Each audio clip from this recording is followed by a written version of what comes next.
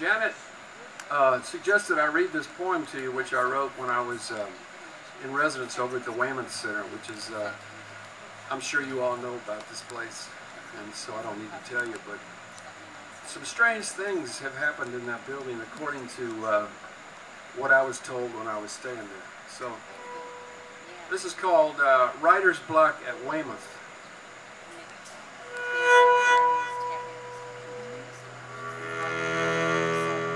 The Boyd family own this mansion where I sit scribbling.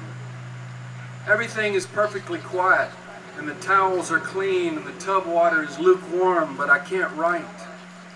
Maybe it's thoughts of the one who jumped out of a second-story window, so drunk and limp he didn't hurt himself on the rose bushes. Or the lady who blew her brains out in the room next door long ago. Or the noises down the hall late at night that I can't explain. Or the missing candy bars in the refrigerator. Or rumors of the couple who held a seance by candlelight in the great room trying to raise the dead, writing pornography. The long-leaf pines shimmy in the sandhills to the music of a soft summer breeze, and a red cockaded woodpecker in a weeping cherry tree sings a lonesome song.